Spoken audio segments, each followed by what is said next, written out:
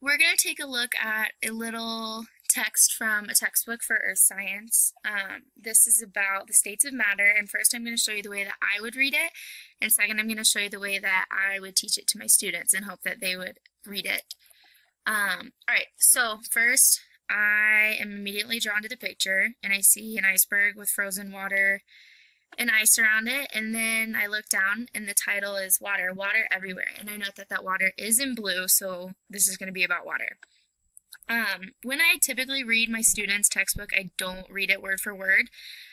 I try to find the bold and just try to find the things that really matter so we can just dig straight down to the bones and figure out what we're learning. So when I look at this, first I see the water up in bold is blue, and then right below it says water in 3 common states of matter. So we're going to be learning about states of matter. Next it says states of matter are different phases in which any given type of matter can exist. There are actually 4 well-known states of matter: solid, liquid, gas, and plasma. Plasma isn't represented in the iceberg photo, but the other 3 states of matter are. So from here I'm going to go back. I'm just going to remember that we're learning about states of matter and how there are different phases in which any given type of matter can exist, and that we're going to be talking about the 4 states of matter: solid, liquid, gas, and plasma. Plasma probably isn't going to be mentioned much in this text. So now I'm going to show you how I would read it with my students. So first of all, I would have them open up their book, and they're going to see this picture and the title where it says water, water everywhere. And right off the bat, I would say, all right, let's predict what we're going to be learning about. So we see this picture. We live in South Dakota. Do we see, living out here, we see frozen water, which is solid. We see snow or rain, which is the liquid.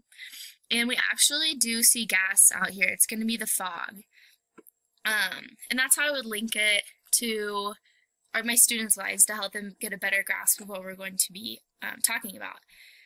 The next thing that I would do even before we start reading is I would once again try and connect it with my students' knowledge of the world. You know, where would we see more frozen things? Would we see we've seen frozen waterfalls here, we've seen frozen rain, we've seen liquid rain, we've seen fog, still not talking about plasma yet. And then moving on from there, we would go ahead and read it. So the way that I would read it with my students is the following. So the photo above represents water in 3 common states of matter. States of matter are different phases in which any given type of matter can exist. There are actually 4 well-known states of matter: solid, liquid, gas, and plasma. So we're going to stop here and go back and highlight the words states of matter, and then the words different phases in which any given type of matter can exist. So that way when we're writing it down in our notes, we just have the pure definition. And then we're also going to highlight the words 4 states of matter: solid, liquid, gas, and plasma. So that way also when they're looking back, either in their notes and their books, all it's going to say is states of matter, different phases in which any given type of matter can exist, 4 states of matter: solid, liquid, gas, and plasma. And that's going to allow them to have that repetition too, or they go back and reread just these important things. So the next thing that I would do is continue reading. Plasma isn't represented in the iceberg photo, but the other 3 states of matter are. The iceberg itself consists of water in the solid state, and the lake consists of water in the liquid state.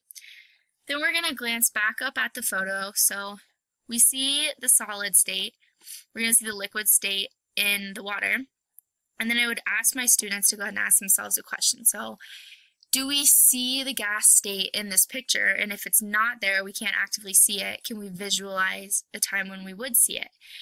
And the answer is going to be that there actually is gas in this photo. It's going to be the water evaporating up off of the water from the lake and entering back into the air or going onto the iceberg. Yep, so that's how I would read it to my students. Thank you.